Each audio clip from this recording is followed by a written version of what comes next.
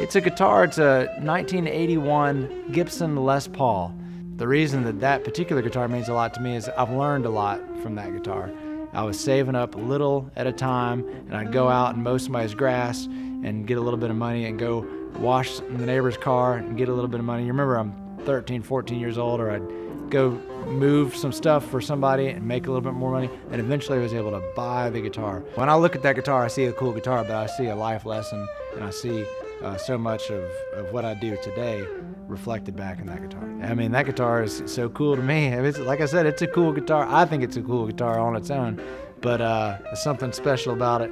Sort of like when somebody grows their own tomato and they eat that tomato, it tastes way better than one you buy at a store. That's the way I feel about this guitar I worked so hard for.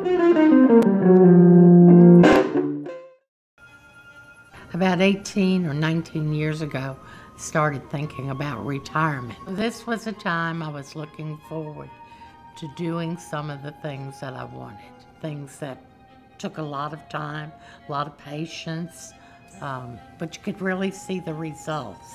It's a lot of hard work. It takes a lot of patience and a lot of time and energy, but I enjoy it so much. I like to take a lot of pictures so that I can document the growth and the changes that are coming about.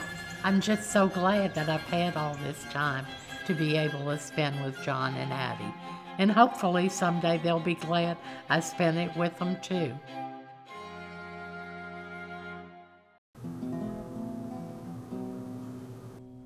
There's something really exciting about outsmarting a fish. To me, it's not just putting a worm or a minnow on a hook and throwing it out there and waiting for them to eat it.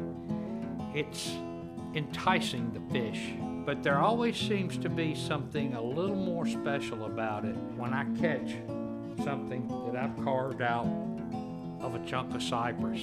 I don't care if it's that long or that long or that long. It's very exciting to catch a fish. I once caught a fish that was so big and so old, I felt guilty about it.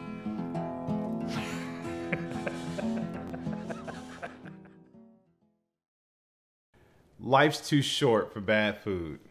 True statement. Food is art. You know, that's been one of my passions of admiring a lot of chefs. But two, I can go back to my roots.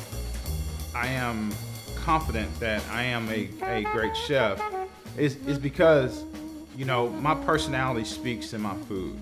I am not trying to be the classical culinary teacher, or I'm not trying to be Bob from down the street or Sarah. I'm trying to be Nick Wallace.